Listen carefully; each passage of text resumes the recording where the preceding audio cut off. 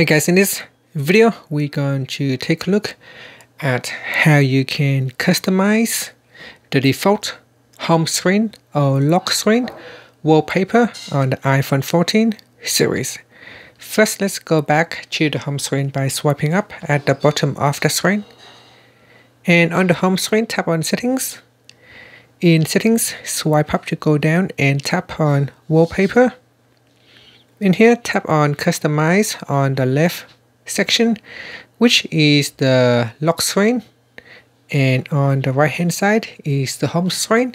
So if you want to customize the lock screen, tap on Customize button at the bottom. In here at the top, you can add in a small widget. This is the section for the time, and you can also add in another larger widget. So if you tap on the top part here, I can choose, instead of showing the date, I can choose say alarm. It will show alarm. Or I can choose it for it to show, say, Facebook feed. I can choose it to show fitness information. So select what you want to show at the top, and on the clock you can choose the font and color style. And in here we can also choose the text type. And you can also change the color of your text. Okay, so that's for the time. And if you want to add in more widgets below the clock, then tap on Add Widgets. And in here we can say choose to show battery information, and then we can add in a small or a large widget. Now in this bottom panel here, it can accommodate one or more widgets depending on the size that you have selected.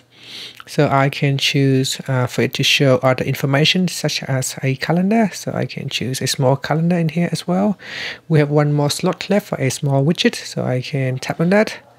And here I can choose another widget. So in here we got an angry chat, which is a larger widget. It will not fit in this small space, so I'm going to have to choose something else.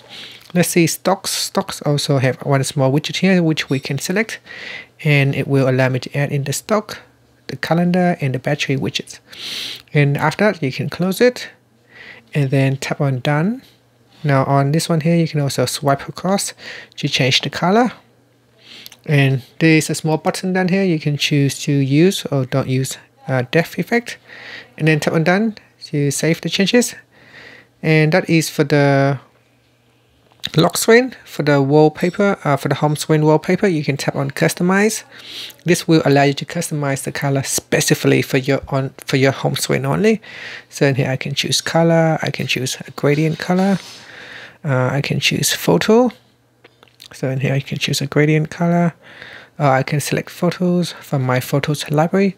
I can select a photo and then tap on done.